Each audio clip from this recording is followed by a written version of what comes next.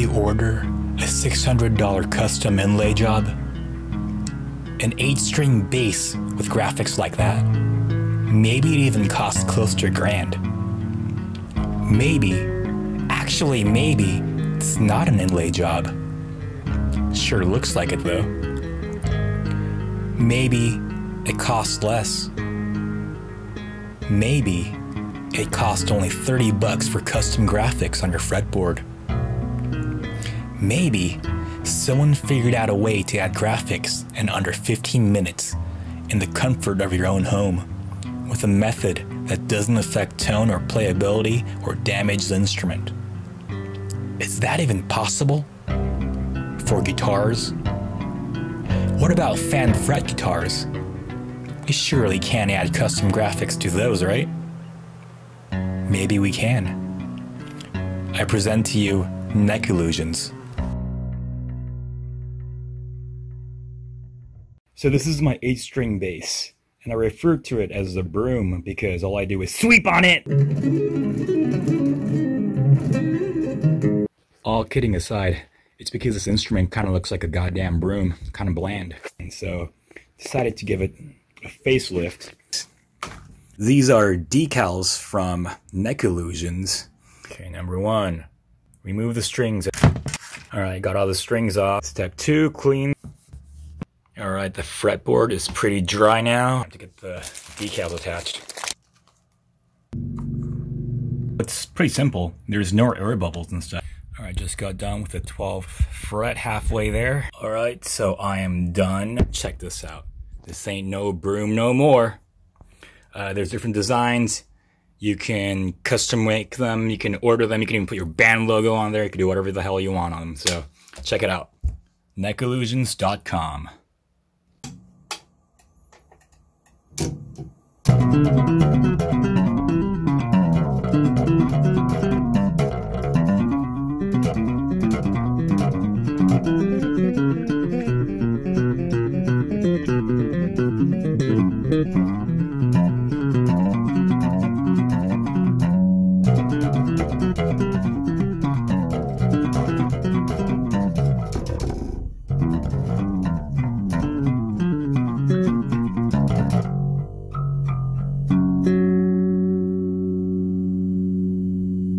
Here's my bass with the Neck Illusions. Neck Illusions actually contacted me and they said, dude, it's awesome that your bass doesn't look like a broom anymore, but now it just looks like you stabbed a cow with it. So they decided to send me another design, and I told them that I was going to be doing a cover of a piece called The Moon. I thought it would be kind of cool if they sent me some kind of a moon theme type stuff, so they did. So we have a moon themed Neck Illusions, but I paid $30 for this!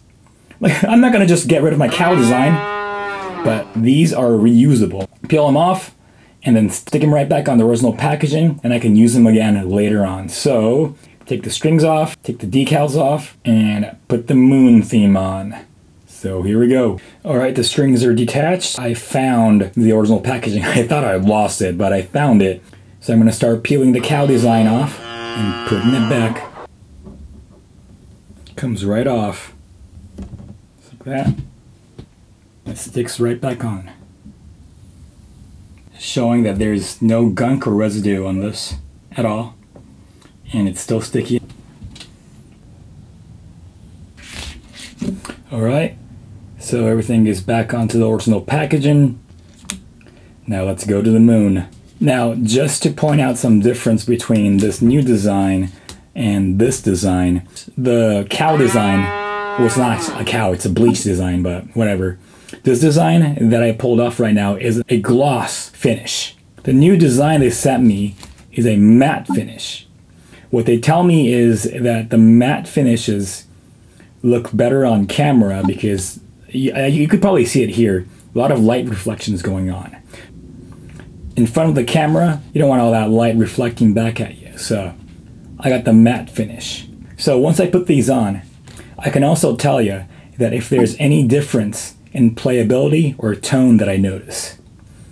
I mean, the feel definitely feels different. This one definitely feels more like an ebony.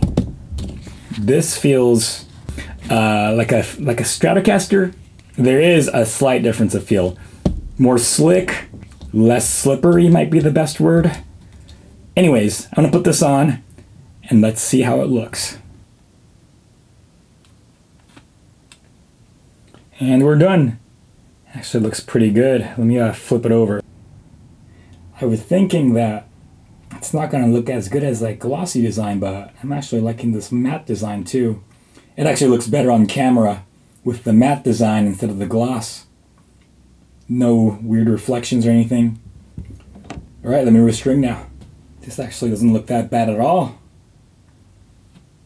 I thought that it wasn't gonna be I thought that the glossy design was gonna look better, but this actually looks pretty cool.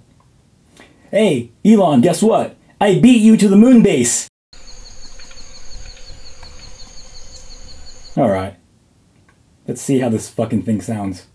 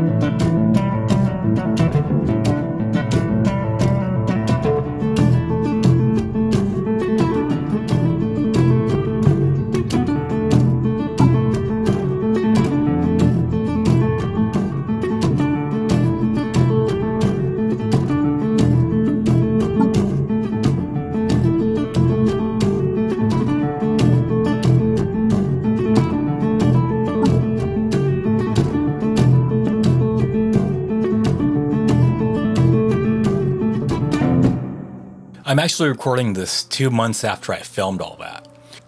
I've had a good month with the gloss finish, the cowl design, and 2 months with the matte finish, the moon design. So I've been able to spend some time with both Neck Illusions. What's the difference?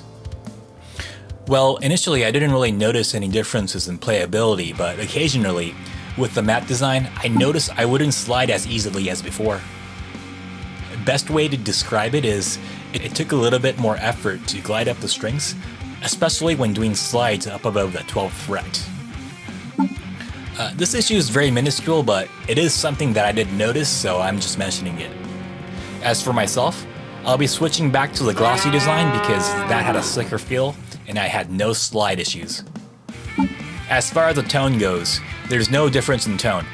I'm sure if you're a dolphin or a dog, you might notice some tonal stuff, but it's that insignificant. Hey, this is all good, but what if I have a 9-string or a 32-string mega unnecessary guitar harp bazooka? Or, hey, I have a fan fret guitar, can I still use these Neck Illusions? And the answer to that question is, yes, you can. If you have an exotic instrument like I do, send them an email through their website. Give them some measurements on how wide your neck is, the scale length, and all that stuff. If you have a fan fret, let them know and they'll actually send you a PDF of 2-scale proof that you can print and cut out to see if it actually lines up with their fretboard. And if you're a cheap bastard like me and you want to save the resale value of your instrument, it might not be a bad idea to put these on to protect your frets. So that just about does it. To review, no, there are no noticeable tonal differences. Minor differences in playability. I recommend the gloss design, but on camera the matte design will look better. The decals are easy to put on and take off and doesn't damage the instrument itself. You can customize your design, so if you really want that solar guitar, but you don't have the cash for it, well, not saying you shouldn't, but you get the drift. Alright, that just about does it. If you like what you saw, just make sure to push the like button, subscribe too because that affects my motivation to do more shit like this. I'll hopefully be posting more playthroughs soon, so see you then.